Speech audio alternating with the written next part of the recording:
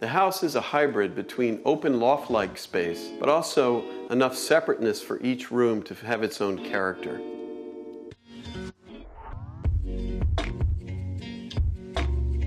Hello, welcome to Clinton Hill Courtyard House. I'm Beth O'Neill. I'm Chris McVoy, and together with our associate Russo Margashvili, we transformed a rundown carriage house into a 21st century, light-filled, spacious home for a young family. There are three main challenges when working with this building. A big challenge was how to carve out these volumes and maintain the structural integrity of the building to create connectivity between the different parts of the house. A big challenge was to transform the house and maintain the exterior of the building.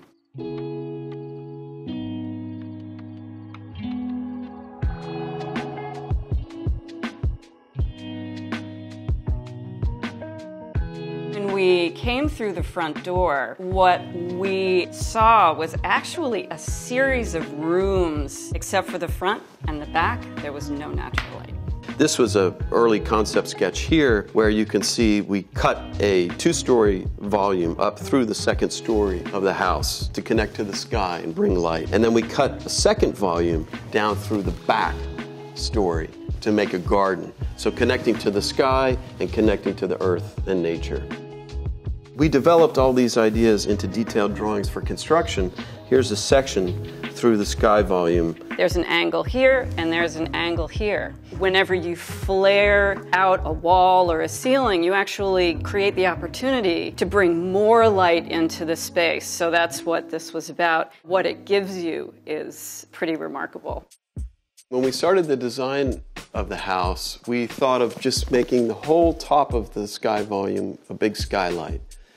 And as we developed that was costly. We had to introduce mullions. So we ended up making two squares, a 5-foot by 5-foot square and a 3-foot by 3-foot square.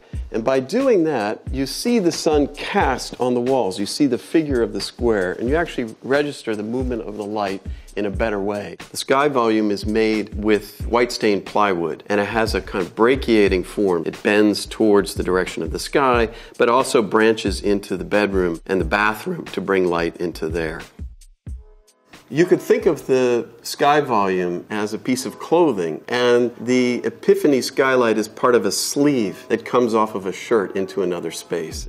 Here's a diagram of how that works. This is the sky volume here with the white stained plywood. You can see this wall coming down and hanging the stair. And this is that throat or sleeve that comes in with two windows into the bathroom and a window into the master bedroom. And we position this window in the master bedroom so that when you're lying in bed, you can see through the window, through the skylight, and see the sky, the stars, or the moon. This very smoothly shuts tight when the sun is streaming in and opens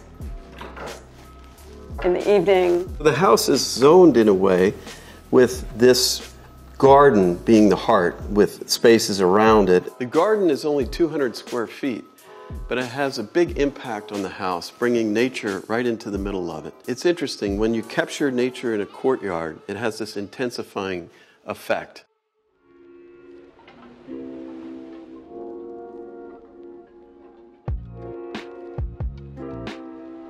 To help bounce the light from the sky volume into the living room, we brought one wall down, and that hangs the whole stair. The client challenged us to be able to design this wall in a way that she would still be able to see her children. So we came up with this idea of perforating the wall with view holes so that she could see everything going on as she's coming down the stairs. We mapped her eye height along the wall. As the holes span down from eye height, the angle of the holes increases so it maintains the view into the living room below. And then from above her eye light, we fanned the holes upward to bring light so you could see the skylight. To achieve this perforated wall idea with the different angles, we realized we needed to use digital technology, CNC milling.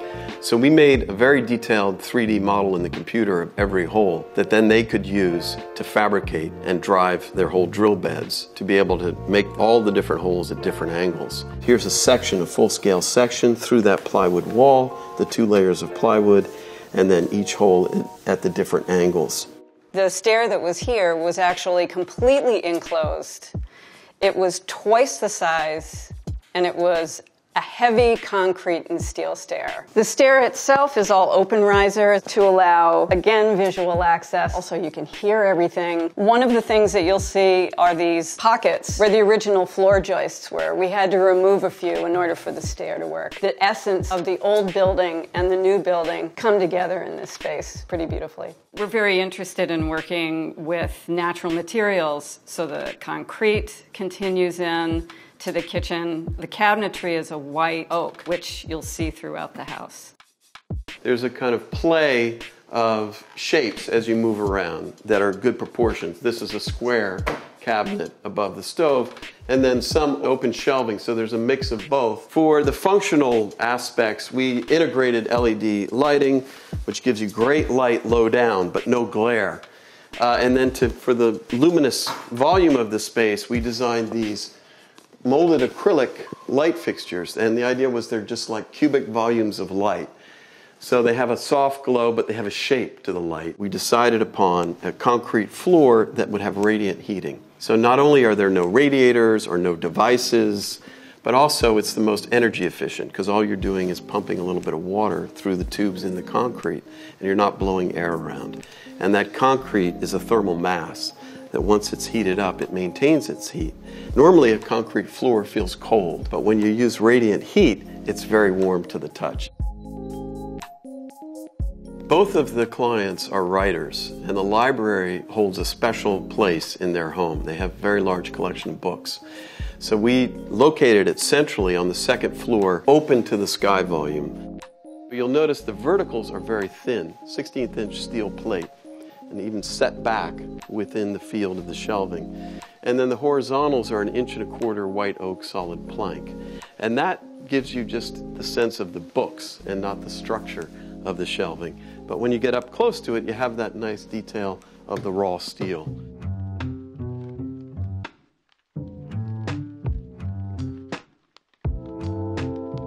This building is a landmark building.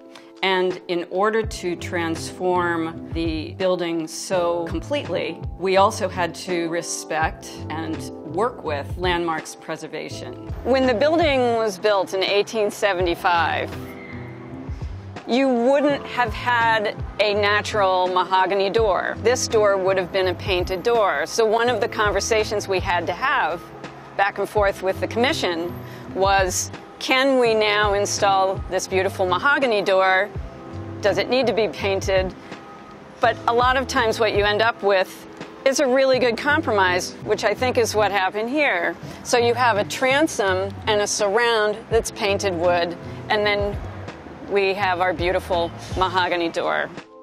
We finished this house 2.5 years ago, and it's been a joy to return to it and see how the family is using it and filling it out with the daily life, animating the spaces.